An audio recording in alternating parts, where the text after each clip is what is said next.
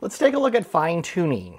So fine-tuning is a way that you can actually update the foundation model that you are training.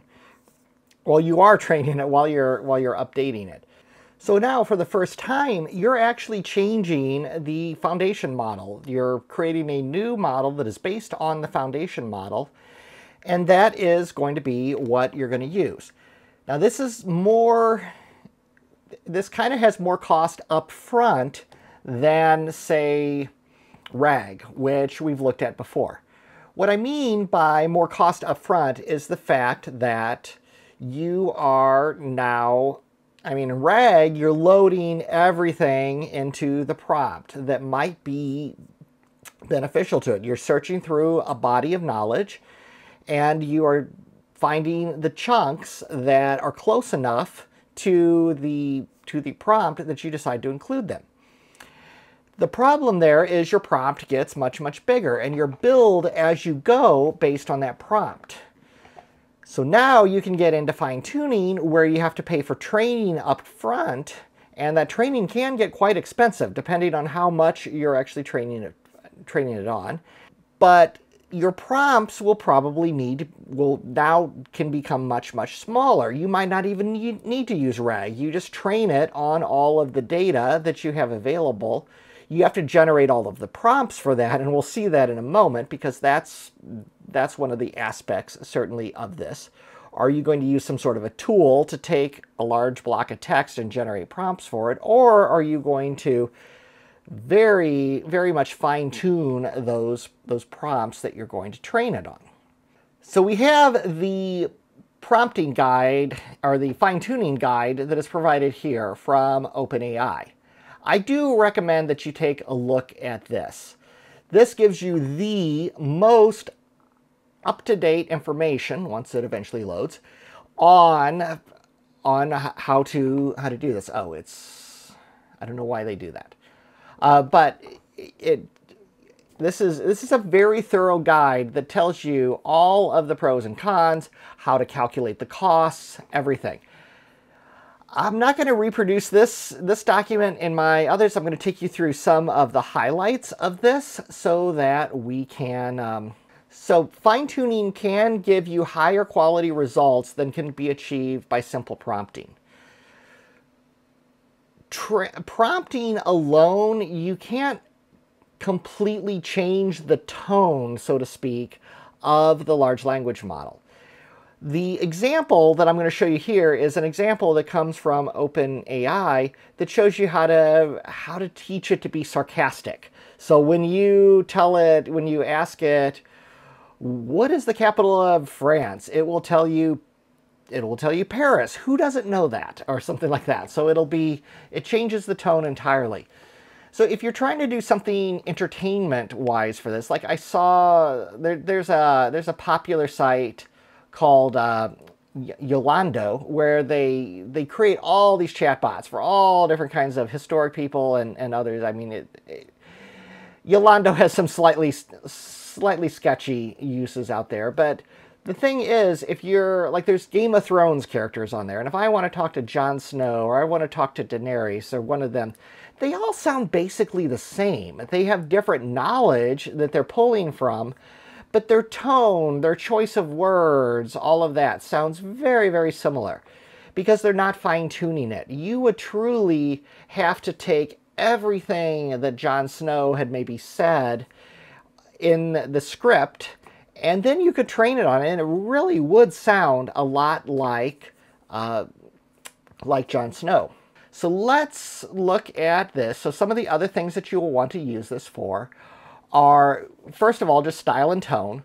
Structured output. So if there's a very specific structure that you want this coming out as, not just JSON, but a very specific JSON format, fine-tuning can be very good for that. You can completely fine-tune it for whatever that output format that you want it to be is.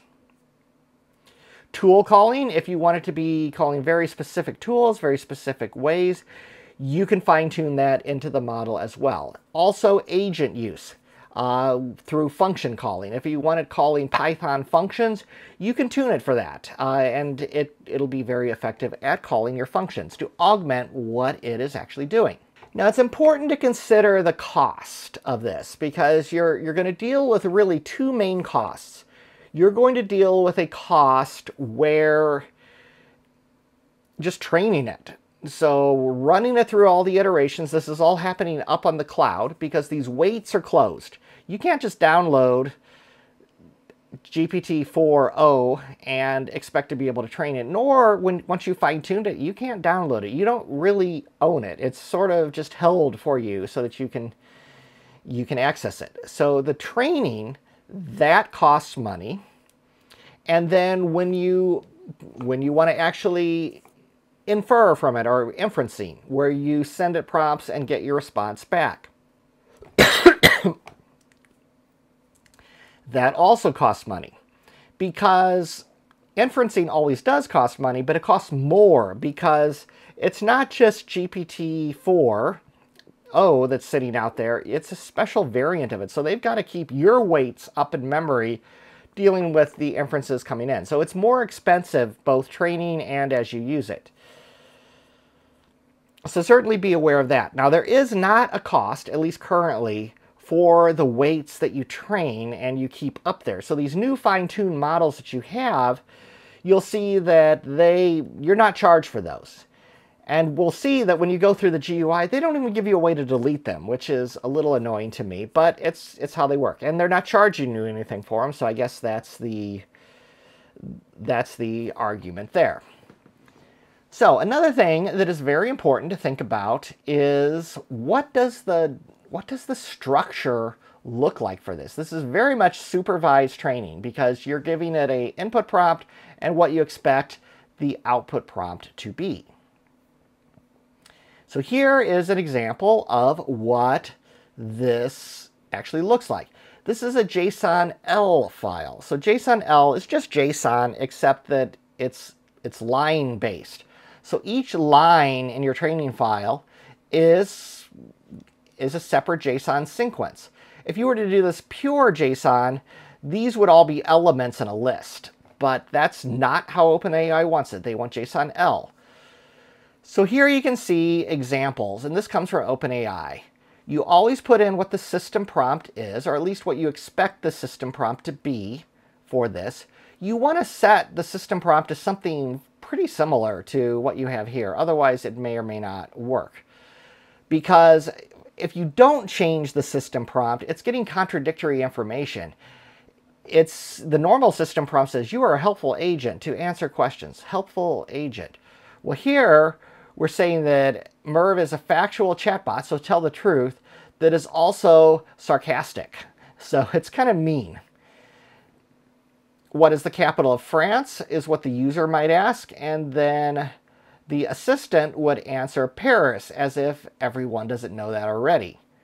Who wrote Romeo and Juliet? Oh, just some guy named William Shakespeare. Ever heard of him? How far is the moon from the Earth? Around that, give or take a few, like it really matters. So that's kind of a mean chatbot. This is OpenAI's example, not mine. And then we talk about costs, which I already kind of covered. The costs of these change a lot.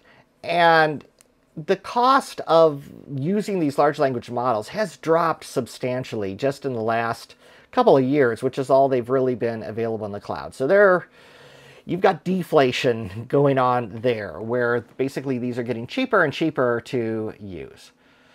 So that's this video. We're going to continue with this in the next one, where we start to make use of it through the console in the platform in OpenAI. And then after that, we'll see how to do this in code and continue along there. So thank you for watching this video, and please subscribe so that you don't miss the rest of this class. And smash the like button if this was helpful to you. Thank you very much.